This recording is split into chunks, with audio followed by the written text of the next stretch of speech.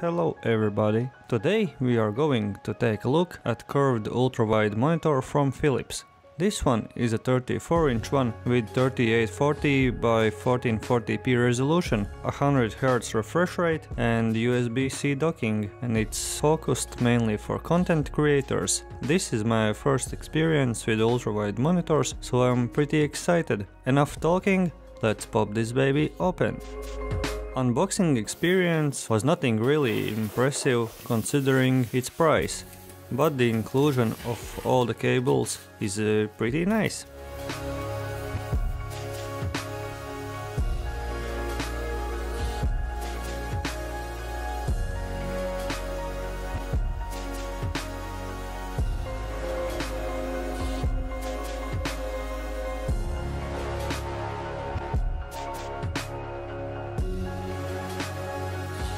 The setup process is very simple and toolless.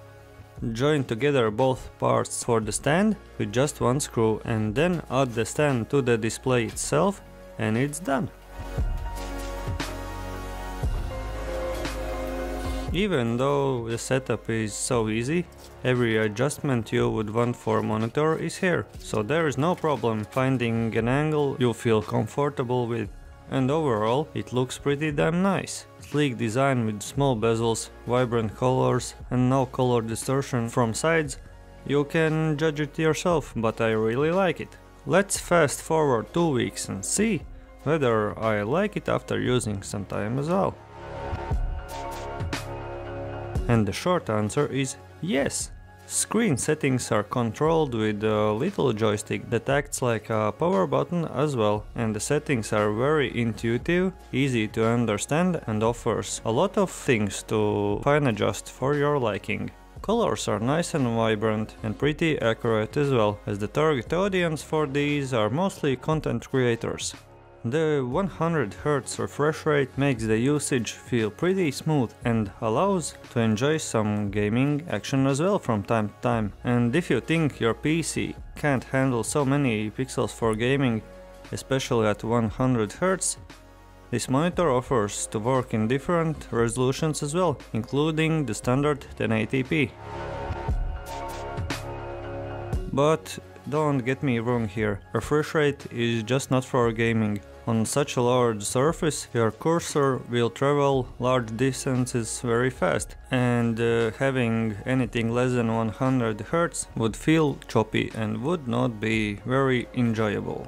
But back to gaming. Having so wide curved screen gives you a closer feeling to the game and much more information, as you can see so much more to the sides.